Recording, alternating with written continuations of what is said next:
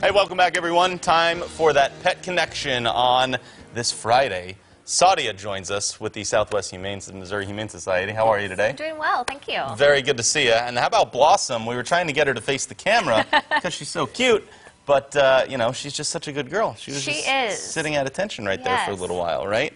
Blossom is a 4-year-old Labrador mix. And she has gold stars in all the right boxes. She is great with other dogs. She's great with kids.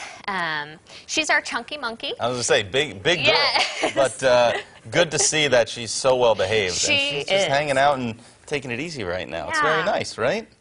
How long has she been with you? Well, she was a transfer from another facility. So she has been in rescue for quite some time, but she's been with us since the 1st of the month. I gotcha. Yes. Okay.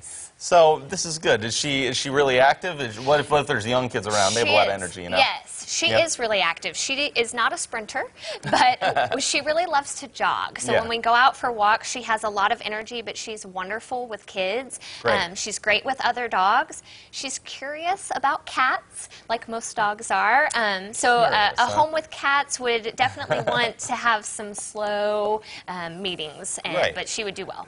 So it's a great breakdown. That's what we need, right? Is that right, Blossom? That's right. Tell us a little bit about the events you have happening this weekend, because maybe someone likes Blossom, or maybe someone wants to see what else you have out there. Absolutely. Well, we're having a pretty big weekend. On Saturday, we are doing a vaccination station for the public. Always important. Yes. So the public can come in between 10 a.m. and 2 p.m. for greatly discounted vaccines.